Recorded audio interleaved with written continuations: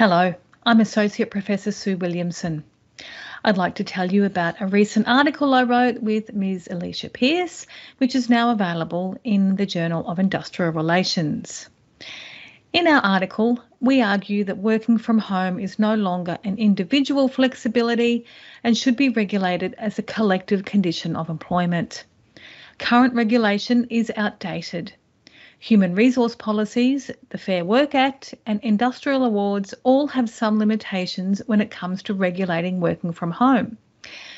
What then might future regulation look like? International examples are instructive. In the US, the Telework Enhancement Act requires that public servants work from home to the maximum extent possible, which was very useful during COVID lockdowns. This is a collective approach covering a whole sector. European countries have been reviewing and amending their working from home regulation. In Italy, public sector organisations are required to consult with unions and develop a plan for teleworking. In Luxembourg, regular teleworking may require agreement through collective bargaining.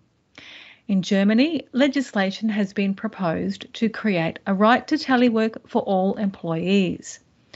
These countries show how working from home could be regulated as a collective entitlement. It's time for Australian policymakers, human resource practitioners and unions to craft regulation which is fit for purpose as employees work hybridly. I hope you find our article interesting and enjoyable. Thank you.